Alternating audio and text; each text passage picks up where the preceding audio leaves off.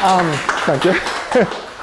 So I thank Harry for the invitation, and it's my great pleasure to give lectures here before the good students of KAIX. And I'm going to talk about the deformation spaces of the Kleinian groups, but because it's a kind of generalization of the notion of Teichmüller space. So let me start with some review on the Teichmüller space. So the first part is a review on Teichmüller space or Teichmüller theory.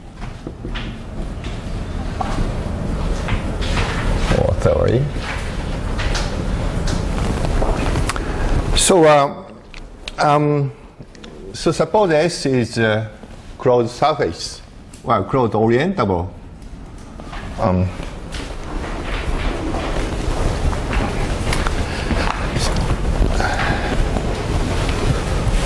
Closed orientable surface.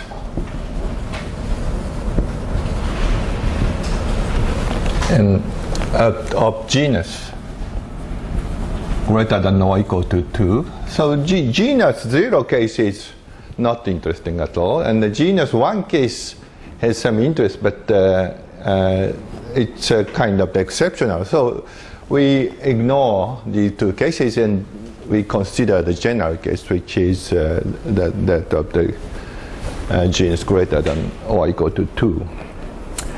So by uniformization theorem, so we know that S has a hyperbolic metric. So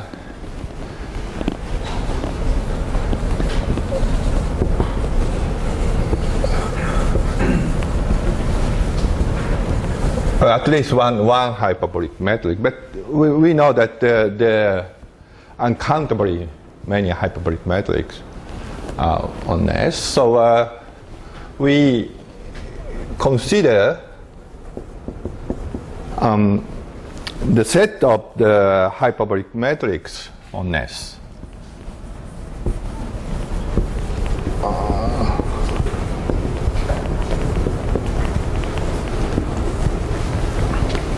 And denoted by script H of S. And two metrics, G1 and G2, that should be script, said to be, or defined to be, equivalent if there exists a diffeomorphism F from S to S, homotopic to the identity,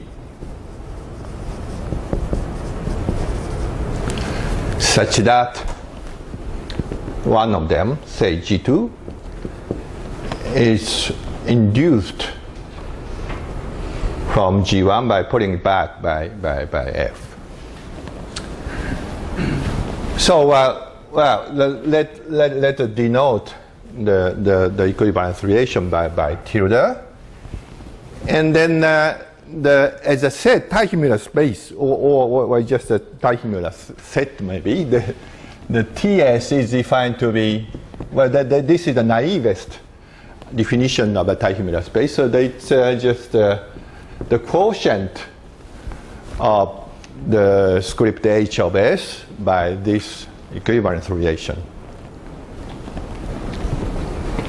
So we don't have any topology yet, but as I said, we can define the Teichmüller space in this way. Okay? So now we can, well, put the topology in this set by regarding the TS as a set of representations. So if you have a hyperbolic metric there, so if you have a hyperbolic, if you have a hyperbolic metric there, then its universal cover has also a hyperbolic metric, by putting it back by the projection. And so by uniformization theorem, this the simply connected hyperbolic, a two-dimensional hyperbolic manifold must be isometric to the hyperbolic plane, the canonical hyperbolic plane. So the universal cover, maybe the universal cover with the pullback of the metric is isometric to H2. So this S is a quotient of the hyperbolic plane by the fundamental group of S. That is covering translation group. So SM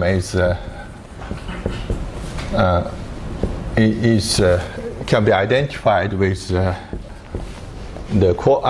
H2, the quotient of H2 by some representation of the pi1 of S is a covering translation group. So this should correspond to, this kind of representation is called the holonomy of this hyperbolic structure. So you have a representation of pi1s to the isometry, while orientation preserving isometries of the H2. And this group is known to be equal to the PSL2R. PSL2R is a quotient of the SL2R by its center. Okay? So once you have a hyperbolic metric on S, then you get the representation of this. This should be faithful, discrete, because it's a covering translation group. You have a faithful discrete representation of pi1 of S into PSL2R. And this equivalence relation defined here is transferred there, and then if you have two equivalent hyperbolic metric, what you get here are two representations which are conjugate to each other. So this is the same as a conjugacy as representations in the PSL2R. Okay. So it's a kind of easy exercise. So you should try to prove it formally if you and that should be an exercise for you. And then so what TS defined there can be identified with the set of the faithful discrete representations of pi1 of S into PSL2R modulo conjugacy.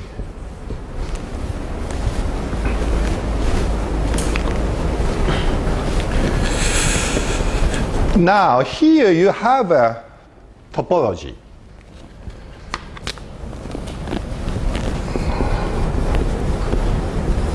So there's a topology, natural topology coming from representation space. So because the pi1 of S is finitely generated, probably you can fix the finite set of generators, and then if you consider the pointwise convergence with respect to the generated system, then you get the topology there. So this is a quotient space, so you have to consider quotient topology. But anyway, so you have a topology there.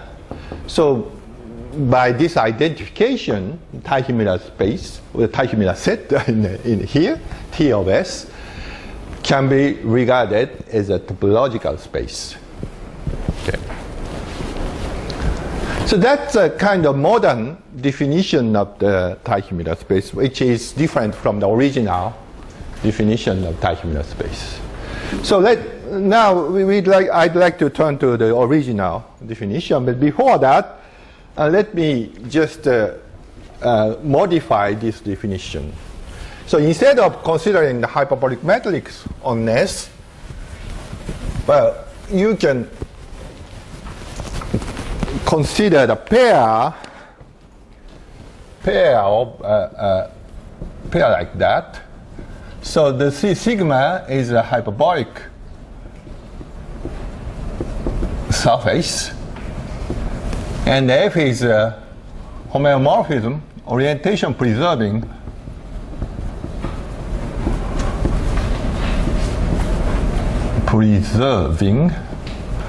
homeomorphism from S to sigma. So instead of considering the hyperbolic metric on S, you consider the hyperbolic surface sigma outside S and identify S with sigma by using the homeomorphism, or well, diffeomorphism probably. Oh, well, these are the same thing anyway, so the diffeomorphism probably. If you put that, well, C infinity structure there, but probably that doesn't matter. Okay, anyway, so homeomorphism would go. So and so that can be identified with H of S, and then two points in this set identified or said to be equivalent if and only if the map, the composition of maps, so from from sigma, in this case from sigma 1 2 to sigma 1, is homotopic to the identity. Oh no, not to the homotopic to an isometry. Sorry.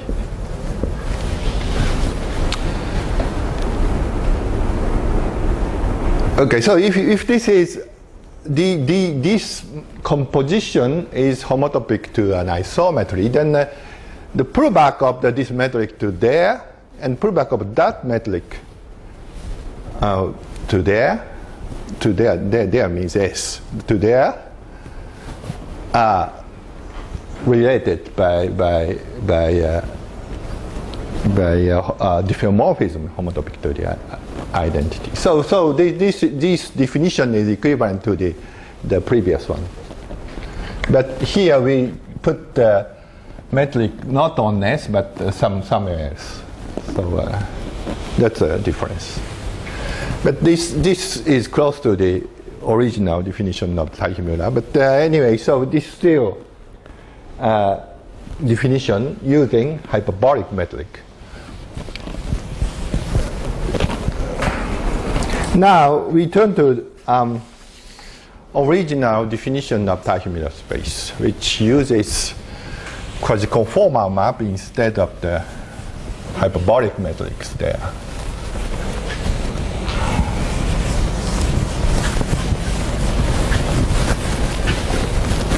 So we start from the Riemann surfaces, and well, so let me define first something called quasi-conformal maps or quasi-conformal homeomorphism, probably maps.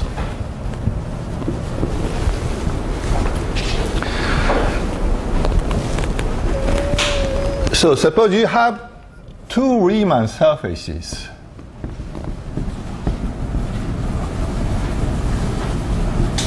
Which are assumed to be homeomorphic.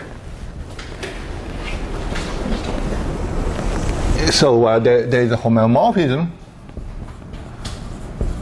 from sigma 1 to sigma 2. So this is the homeomorphism.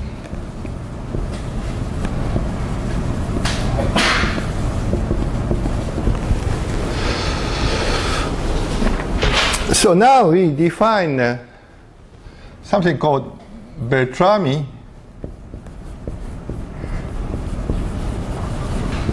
coefficient.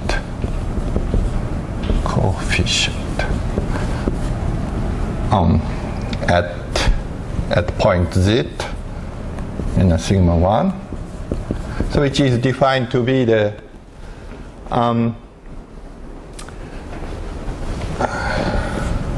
so it's a partial differential with respect to the complex conjugate at Z and so Z. So here, this means so you have a because you are considering a Riemann surface, you have a local coordinate in a complex plane. So that local coordinate is denoted by Z. So that is so you have a real axis and complex axis. So and this means maybe the half of the this one, and this is half of this one. Yep. You say basis on homeomorphism, but you differentiate. I'm not assuming that this is a diffeomorphism actually. So to be more precise, this is not differential in the ordinary sense, but it's a differential as a distribution. So do they know the differential as a distribution? Maybe if you don't know that, then you just assume that it's a diffeomorphism, except at some isolated points. So we need to consider homeomorphism which is not differentiable on the entire surface, but there are some points where the differentiability breaks down. But probably you can just consider something like diffeomorphism except outside finitely many points. Then that would do. Okay.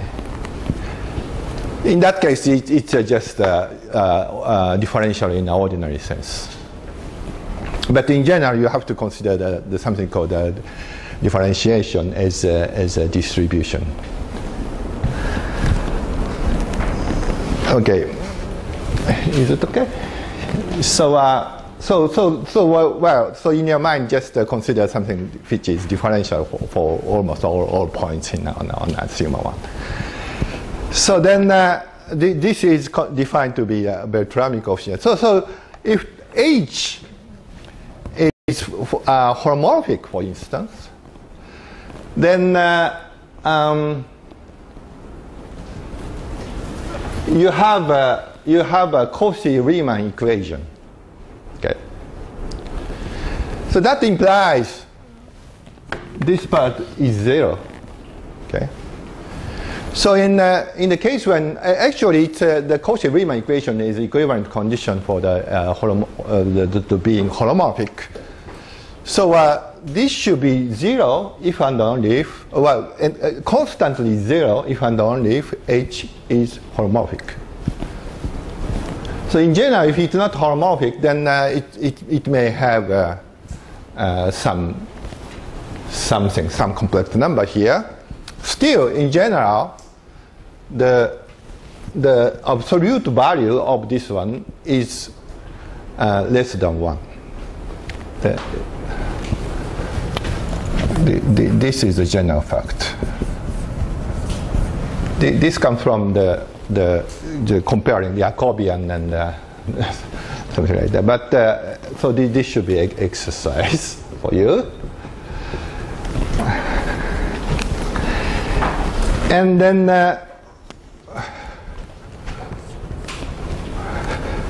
we define KH at Z as this one.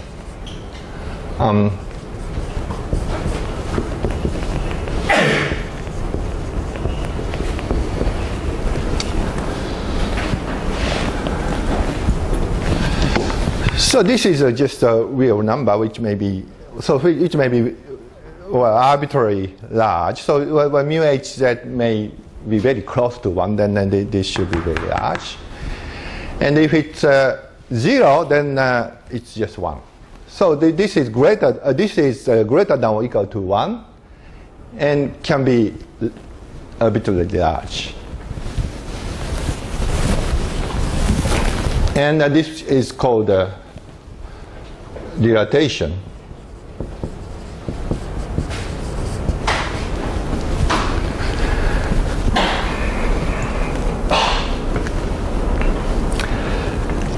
And so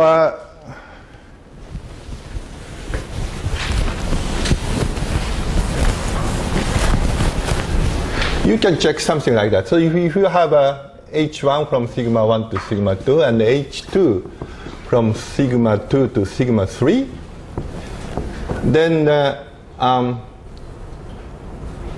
dilatation of the composition at Z is less than or equal to the dilatation, the product of two dilatations, actually, something like that. So this is again exercise.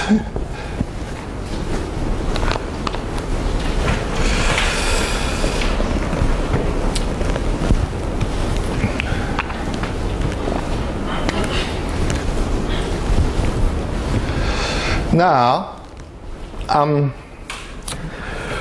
so we define the kind of total maximal dilatation, which is defined to be, so the k of h, well, maybe k of h,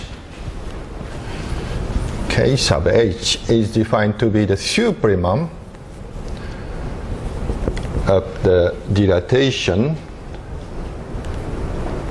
of the h at z, where z runs over the points on sigma 1.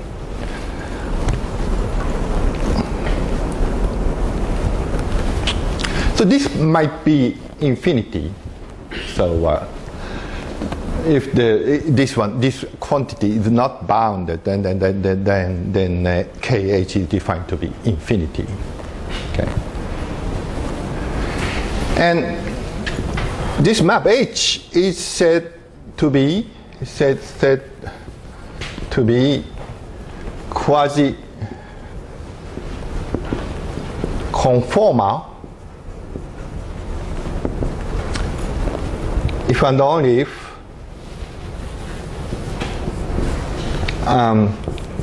k sub h is finite.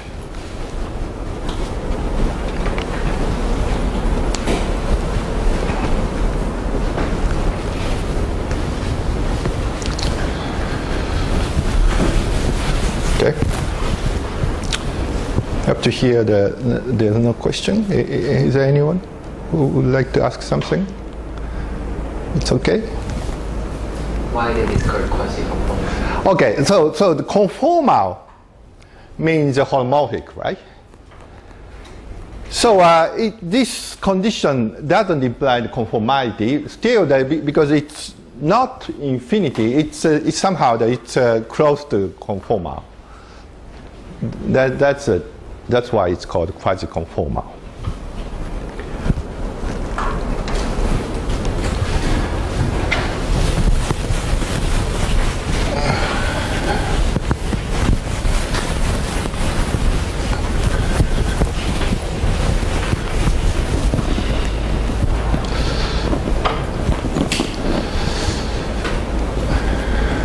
So there are many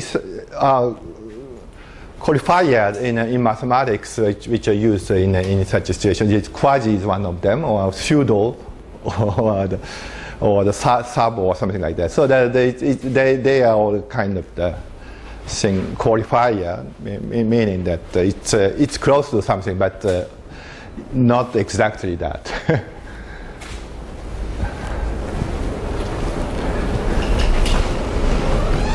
Now, let me state Teichmüller's theory. So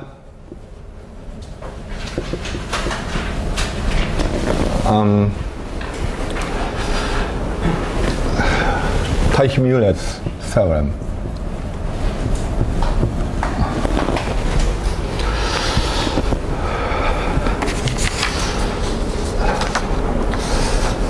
So Teichmüller is a German mathematician who wrote many papers during the period of 1930s to 1940s. And all of the papers were written in German, and moreover, it's written in a very cryptic way. So it's not easy to understand what he really meant. But it contains, his paper contains very wide range of mathematics, and it's very interesting. It's very fun to read it if you can. So actually, these days we have English translations of his papers, and actually there's a project to translate all of his papers into English, and so you can see some of them in a series with the title of the Handbook of Teichmüller Theory, so which is published in European Mathematical Society. So this theorem is famous, and well, most people, most specialists in this field understand precisely what he meant by this, but there are many other things which are not so easy to understand. So anyway, so his theorem is something like this. So suppose sigma 1 and sigma 2 are Riemann surfaces, which are assumed to be homomorphic. So we just choose one homeomorphism or one homotopy class of homeomorphism. So let H sigma 1 to sigma 2 be a homeomorphism.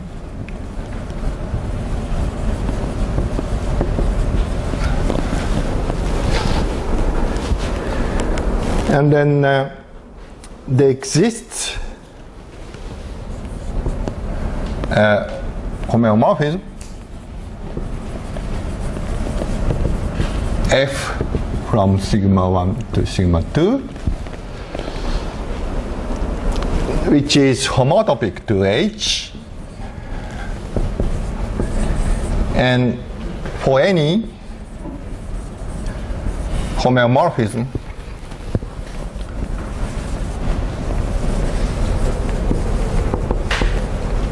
G from sigma 1 to sigma 2, homotopic to H, the maximal dilatation of F is less than or equal to the maximal dilatation of G. So this means F is a homomorphism realizing the smallest maximal dilatation, Okay. So that's the existence part of his theorem, and the uniqueness part says that this equality holds only when G and F are equal.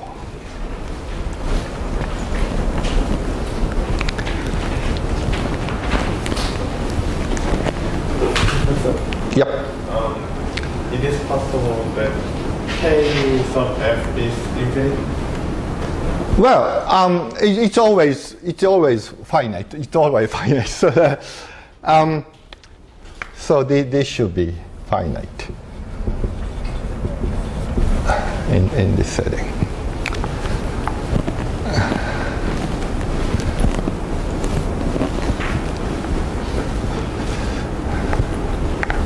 So probably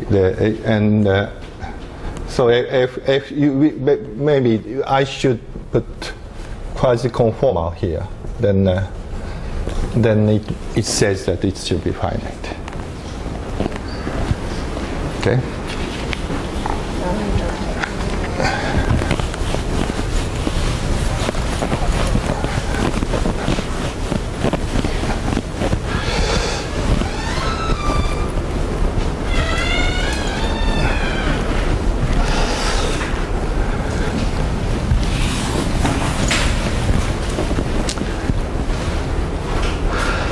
So it's it's analogous to the Lipschitz map which appeared in Mlad and Stokes. So it's something like it's something corresponding to Lipschitz map in the setting of the complex analysis. So quasi-conformal map is something like a Lipschitz map in a setting of complex analysis. So this should be the map realizing the smallest Lipschitz constant. It's close to that.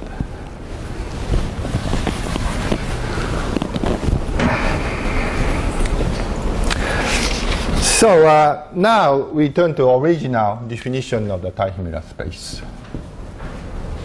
So this is a definition by Teichmüller.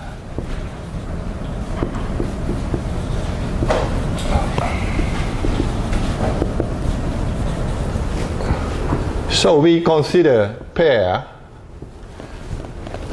of sigma and f, where sigma is a Riemann surface, and f is a homeomorphism.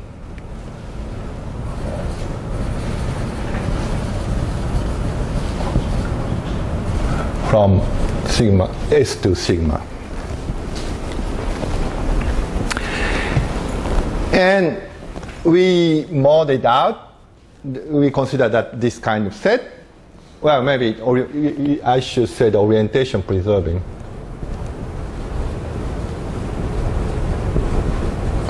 So so we are considering the orientable S, but we fix some orientation on S. And because sigma is the Riemann surface, it has a natural orientation. So with respect to these two orientations, we assume that f is orientation preserving. And we need to mod it out by some equivalent relation. So what's the relation? So that if you have a 2 point in there, I should put some symbol there. But anyway, so these two are contained in this set, and these two are equivalent if and only if the composition, this one,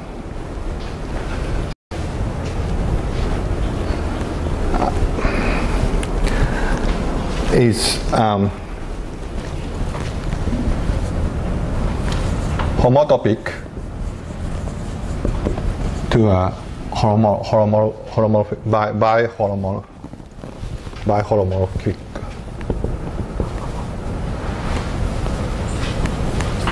homeomorphism, or in other words, it's conformal homeomorphism. So two Riemann surfaces are identified when there is a conformal homeomorphism between them, or bihomomorphism. So, but here we assume that such a bihomomorphism is in the homotopic class of this map. Okay. Okay. So now, Teichmüller defined the metric on this. Well, we don't have a topology yet, so it's just a set. But Teichmüller defined a metric on this set, and because it becomes a metric space, it's also a topological space. So he defined the metric in this way. So So suppose you have 2 points in this set. So X is has a representative like that, and Y has a representative like that, and then the distance between these 2 points is defined to be half of the log of the dilatation, well, infimum of the dilatation, maximal dilatation in the homotopy class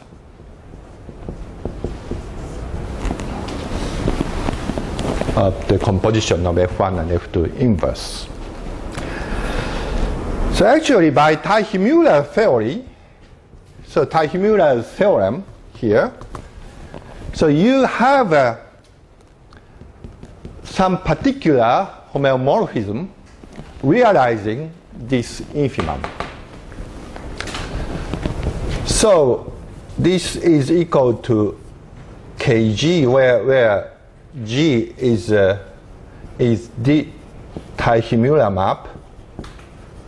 Well, this is called a Teichmüller map, actually. This is.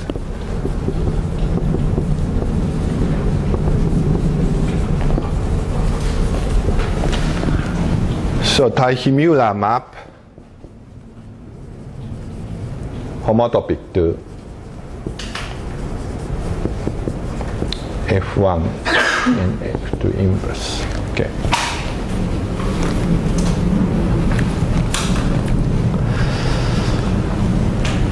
So, and by this inequality, you can see that this dt satisfies the triangular inequality. And well, if distance is 0, that means Kg is equal to 1. So Kg is equal to 1 means that the mu g is constantly 0, so it's conformal. So that means these 2 points are equivalent with respect to this relation. So they are the same point in the discordant space. So dt is equal to 0. If dtxy is equal to 0, if and only if and xy and y are equal.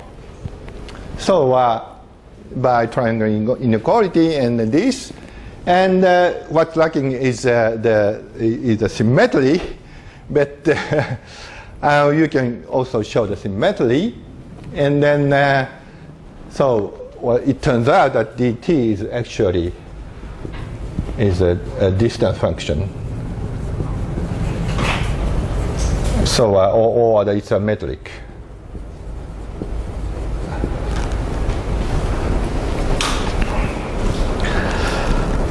Okay.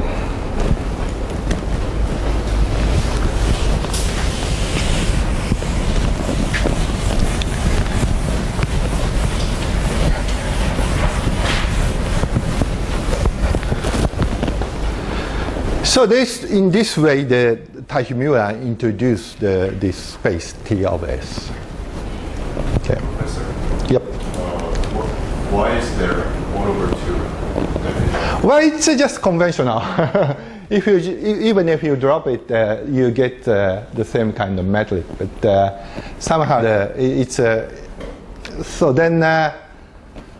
Well, it's just for convenience.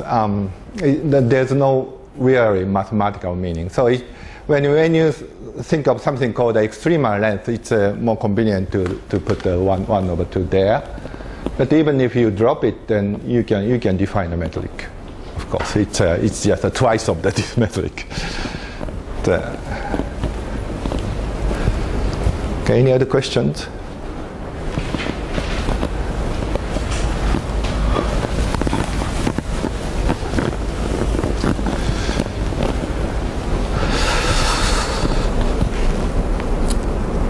And now, one more thing probably before going to dimension 3.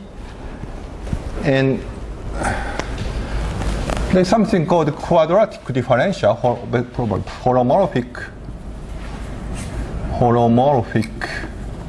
quadratic differential.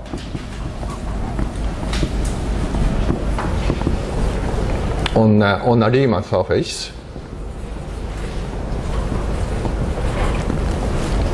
So it's something written in the form like this. It's a differential form in a complex differential form of degree 2.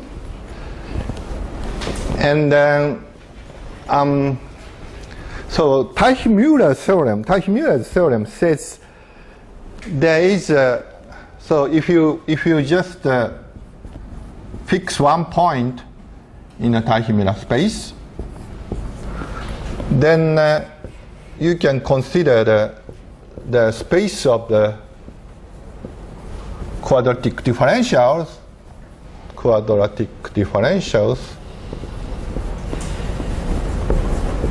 on sigma, and there is kind of something like exponential map from the space of quadratic differentials to so where might be T Teichmüller space. So actually for a quadratic differential, you can consider something like this, and this becomes a Beltrami differential. And well, if you solve the differential equation, which says that this should be the Beltrami differential, then you get some quasi-conformal map. So from phi you can construct a quasi-conformal map, and that quasi-conformal map gives another point in a Teichmüller space. So actually this is already contained in his theorem. And we know that, so this is known to be homeomorphic to the Euclidean space of dimension 6G minus 6, where G is the genus of S. And this map is a homeomorphism. So, and in this way, the Teichmüller showed that the Teichmüller space is a Euclidean space of dimension 6G minus 6.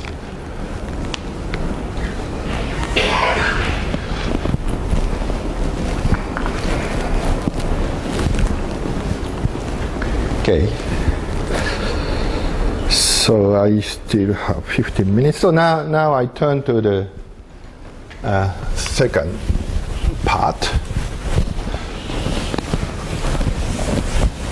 So up to here, any other questions? Yeah. Why not sigma?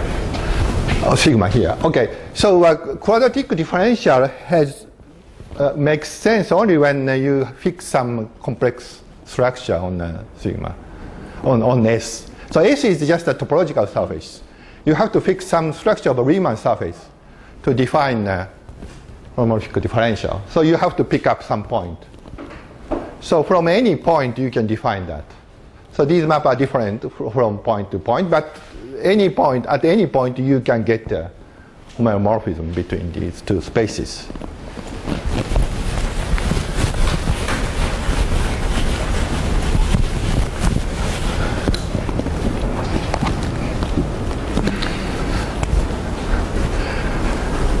Now we turn to the dimension 3, dimension. So it's a deformation spaces. Definition: deformation spaces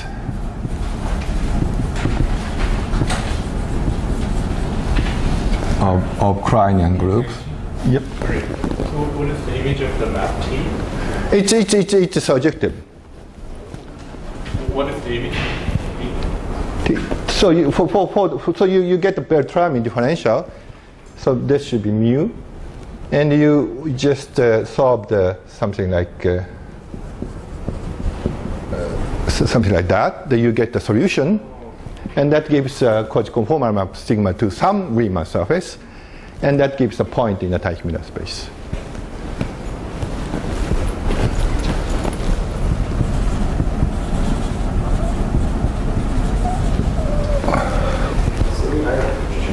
Yep.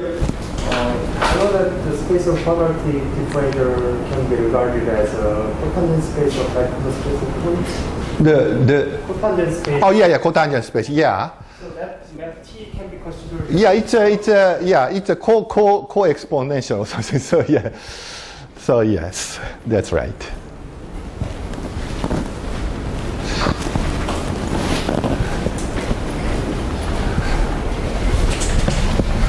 So definition of the deformation space square. So now we turn to dimension 3. So instead of in dimension 2, you have a complete list of the two-dimensional or compact two-dimensional manifold without boundary. It's just a sequence of the closed surfaces, and you know the list. But in dimension 3, you don't have such a list. So there are many complicated three manifolds. Still, you can start something very simple and very close to dimension 2. That is just a product of S and the interval. S is a closed surface, closed orientable surface of genus greater than or equal to 2, and I is just the interval. So this is very simple three-manifold, compact three-manifold with boundary. So you have two boundary components. One is S times 0, and the other is S times 1. Okay. And for this three-manifold, we are going to consider the same kind of space as Teichmüller. So we had three kinds of different definitions of Teichmüller space. The first one was what you get by using hyperbolic matrix. And the second one is, well, when you get from if you consider the second one is just a space of the faithful discrete representation of the pi1 into PSL2R modular conjugacy. And the third definition was Teichmüller's, so what you use the Teichmüller theory. Okay, so this one. So I'm going to try to generalize these three definitions in this setting. Okay. The first one should be the hyperbolic matrix. So I use the script H before, but maybe I should put 3 well, this stands for the dimension 3.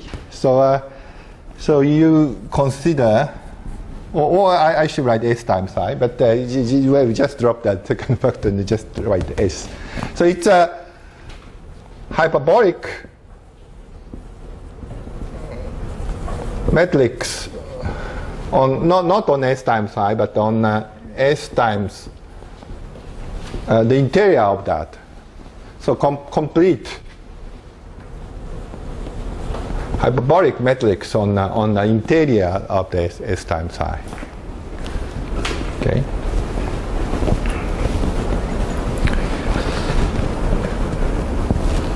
And as before, we model it out by some equivalence relation where the two matrices are equivalent if and only if there exists, probably H should be better, orientation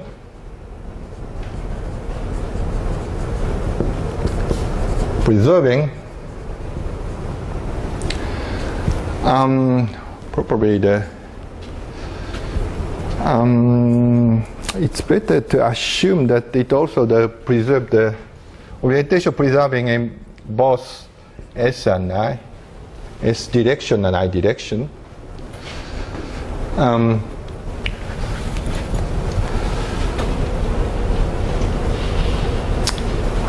Wait a minute.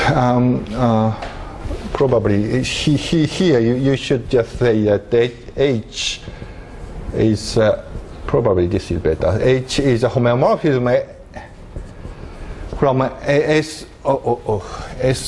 cross I to S cross I, which is isotopic. Well, I'm not saying homotopic, but isotopic here. Isotopic to the identity, such that M2 is product of M1 with respect to H.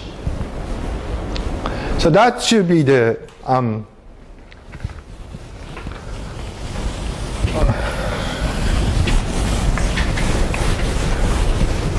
generalization of the first definition.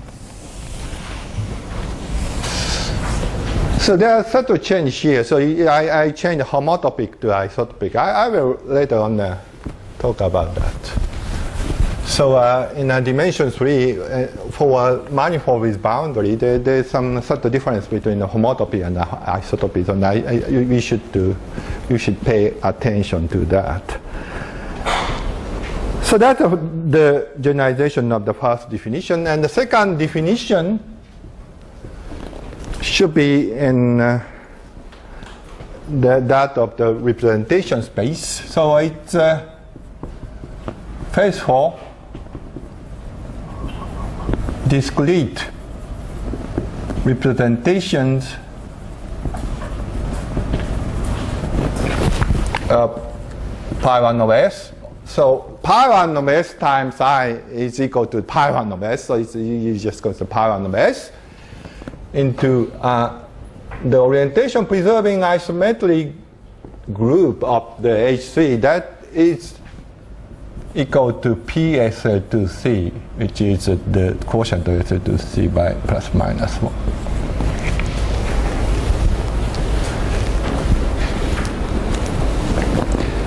Modular conjugacy. That's the second definition. I put A here to say that it's something algebraic. So we are now considering the algebraic kind of thing, so that we put A here. So to distinguish it from this one. Oh, I should write it here. So H of S is this. The third one.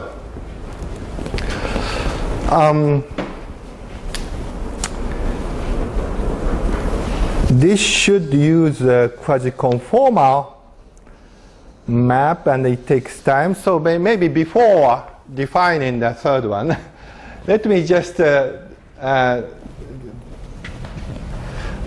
me finish with some kind of the explanation of the topology of dimension 3, which might be a bit different from topology of dimension 2. So here, I stopped the definition here, and I will define the deformation space in a third way in the next session. So I just tell you one thing which is different from this definition. So in a dimension 2, for instance, if you have a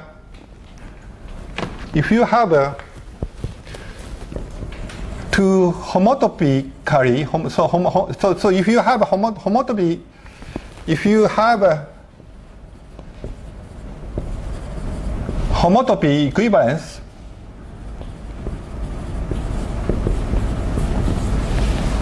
between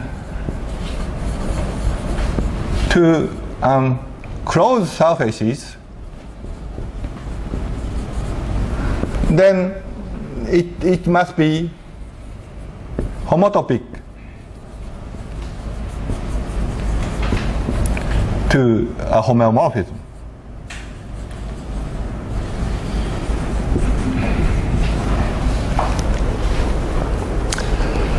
So,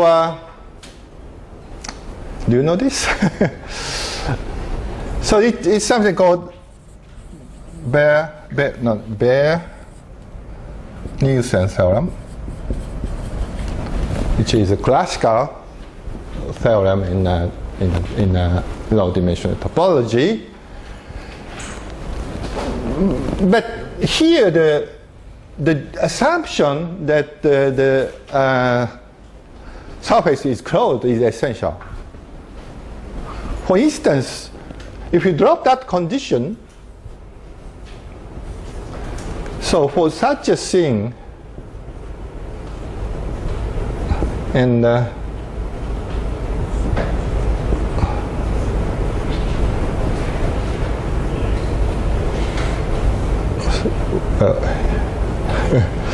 so it's I'm not good at drawing. So it's this should come that way, and this should come that way. So you have something like that. So this is obtained by pasting two bands along the rectangle. So here you have a rectangle. So it's homomorphic to a torus, the complement of the disk in a torus. So here you just that's just a planar surface. So these two are homotopy equivalent, right? Okay, these both of them is homotopy equivalent to just figure 8. Okay, but they are not homomorphic to each other. So this one has 3 boundary components. This one has just 1 boundary component. So they are not homomorphic. So in dimension 3, you have the same kind of problem. So if you just consider the closed 3 manifold, then well, the difference between homotopy equivalence, there is actually a difference between homotopy equivalence and homomorphism, but it's a very rare phenomenon. On the contrary, if you consider the 3 manifold, compact 3 manifold with boundary, then it's quite often that the homotopy equivalence doesn't imply the homomorphism, as in this example. So here we are considering the 3 manifold with boundary, which this one is the simplest. And for this one, any 3 manifold homotopy equivalent to this one is actually homomorphic to this one. But there is a homotopy equivalence which is not homotopy to the homomorphism, or if it is not, well, actually, any homotopy equivalence implies a homomorphism. Still, there is 2 classes of the isotopic, or 2 isotopic classes of the homomorphism. So if you just flip the direction of I, you get another homomorphism.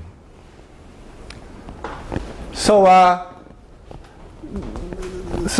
if you that's what we have to have in mind when we consider the compact 3 manifold, and it plays an essential role in the next talk.